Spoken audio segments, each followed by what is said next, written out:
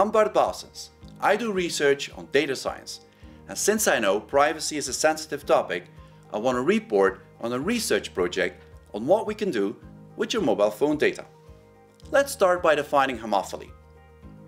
Why do I like to hang out with my friends?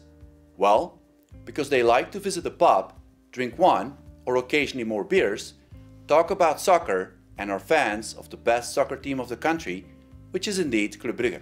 This perfectly illustrates the concept of homophily, or put differently, birds of a feather flock together. Now let's extrapolate. Who do you call on your mobile phone? Indeed, you often call your friends, since you share common interests, and there's a homophilic relation between you and them. You also typically belong to the same economic circle. So let's take this one step further. Can we use your phone data for deciding whether your credit application will be accepted or not? I bet you will say no, as you consider this privacy intrusive.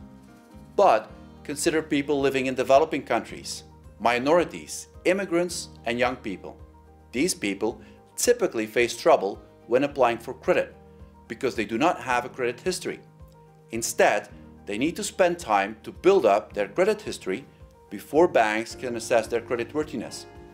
The higher availability of mobile phone data for these people provides an interesting alternative for credit scoring, hereby facilitating credit access.